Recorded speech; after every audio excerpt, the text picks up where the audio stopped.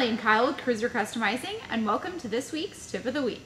Last episode, Kelly and I showed you how to replace your stock riser. This week, we're going to take you through a step-by-step handlebar installation. Choosing a handlebar that allows you to reuse all your stock controls and wiring and cables, super simple installation. This is going to be a little bit more involved, but here on the table in front of us, we've got a heat gun, soldering iron, some heat shrink tubing, and we're going to show you exactly how this is done. We're going to begin by quickly removing all of our stock components. Come take a look. Removing our stock cable ties, step 1. Disconnect the electrical that goes to your master cylinder. Now I'm going to remove my master cylinder clamp. I'm now removing the screws that hold my switch box housing together. I'm loosening this screw until the pin comes out of the bar so that I can... For some people, grip removal can be a mystery. Step 1, remove our end cap.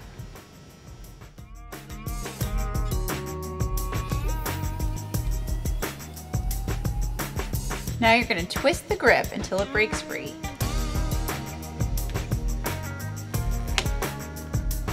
Slide it up.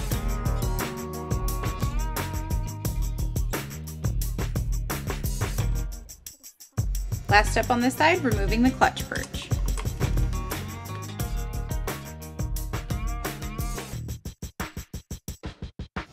With everything loose, we're now going to remove the bar from the risers and slide everything off.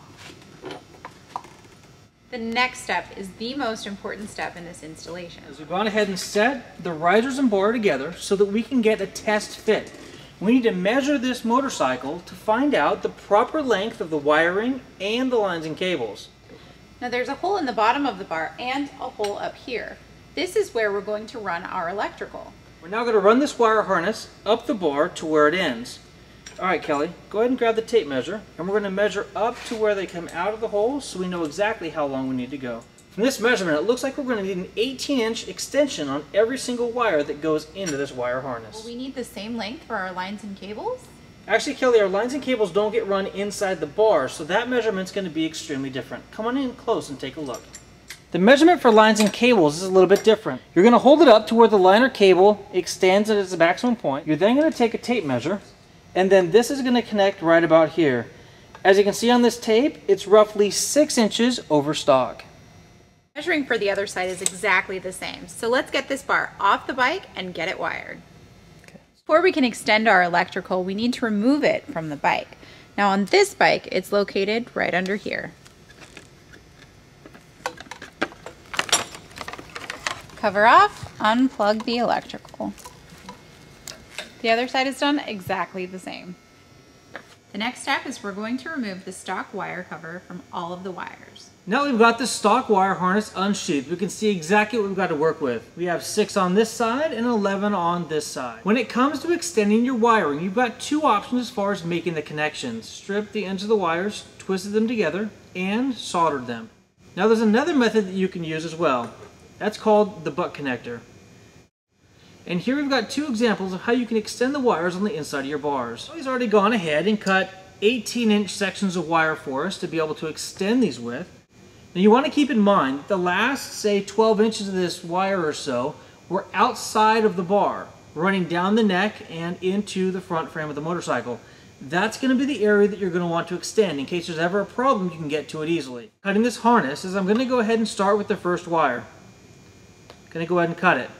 I'm then going to move a 1/2 inch to 1 inch farther up the chain. That way I can ensure that all of my connections are in a different location, so it minimizes the potential for them to short, number 1. And number 2, there's going to be less mass to once again pull through the bar. Now that we've got each of these cut, we're going to go ahead and take our heat shrink tubing and slide it onto each of these wires. Go ahead and strip the ends of each of these wires. We've got our extension. We've got our stock harness. I'm going to go ahead and set these up, one next to the other, and then twist the wires around each other. We're going to hold it just underneath this wire until it gets hot. Once the wire gets hot enough, the solder will melt, and then we let it dry. We've got our solder connection done. We're going to go ahead and take our heat shrink tubing. We're going to slide it up into place and hit it with the gun. As you can see here, all these wires have now been extended, and now we're ready to cover this with a chrome covering. Slide a piece of heat shrink tubing all the way up to the switch box housing. Covering these wires with electrical tape so that when we pull them through the bar they don't get snagged. We're going to work this all the way up to the switch box housing, and then we're going to go ahead and cut it with a hot knife. Now the next step is to feed the wires through the bar. By feeding this wire through the bar, we're now going to tie our sheath to our pull wire. Now that we have the pull wire connected, I'm going to go ahead and gently pull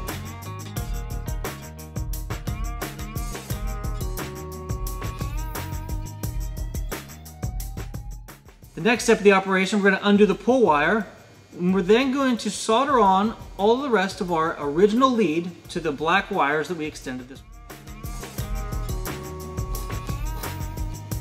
There we go. Now we've effectively run our wiring through both sides of the handlebars.